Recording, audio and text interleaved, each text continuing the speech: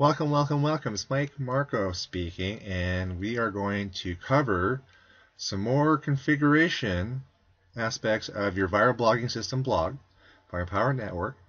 Previously, we have had video on how to create banners, how to put banners into your blog, and also how to configure the fonts and the background colors in your blog. Okay. Now we're going to talk about how to change these titles up top, configure them however you like. So we're going to click on the plus. Okay, so you can see here we've already touched on the colors, but now what you're going to do is hit the navigation bar, and now you can configure, have options, select whether or not you want to turn the existing ones off.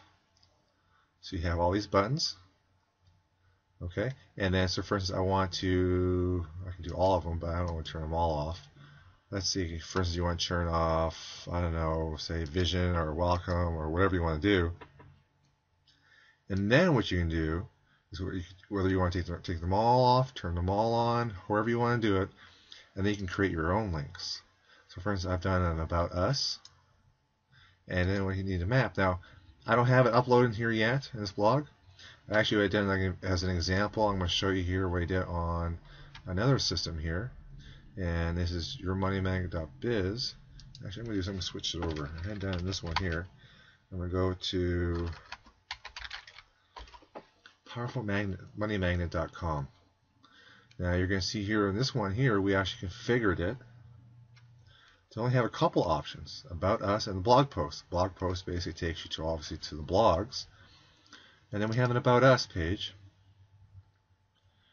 And basically it comes to a discussion about Bren and I, and gives you a little bit of background. So I like to add that to the other blog.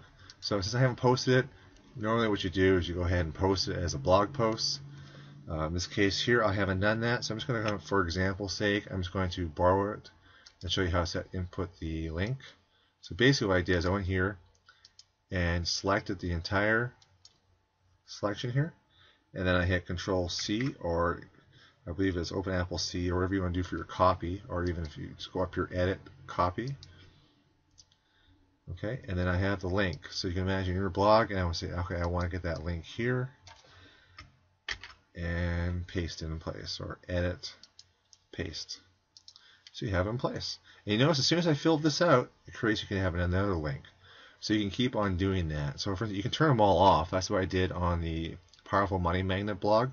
Turned them all off and created my own links right here. However you want to configure it, that's one of the beauties of the viral blogging system. You can configure this really quickly and easily. You can configure any of those header options. And the same thing goes for the footer options as well. So let's save the changes. Now let's go look at the footer. Okay, so you have all these options as well. So for instance, let's go right to the bottom here. So let's see what options we have. You can see here that there's different buttons down here. You can configure that as well. And this is where you do it. Okay, so you have terms and conditions. It sends it to a link. Refund policy sends to a link, and so on. Again, feel free to configure those as well to whatever you want them to be. And you can even add your own. For instance, you can have maybe a contact me button down there. And you can add that down here. Okay, and then it takes you to it takes them to a page where it basically goes over. Okay, these are all different ways that you can contact me. It could be your email listed out, your websites. It could be your Skype. It could be any number of things. Different ways for them to get a hold of your Facebook page. Whatever you like, you can add them there. So just giving you some examples of things you can do. You can look at other websites, see what other people have done, and you can see something very similar in here as well. Okay? So I hope with this other information, you can again spend a little bit more time customizing your blog. Now, hopefully at this point, you've done a lot of blog posts.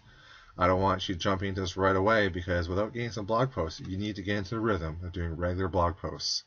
Don't put the cart before the horse. Just start writing, put them in place, and you can worry about configuration of your blog and make it kind of fancier down the road. Because it's kind of a thing that can be an ongoing. You can always tweak it and change things as you go along. But the key thing is a post every day, or nearly every day. Okay? That's it for now. Have a great one. Bye.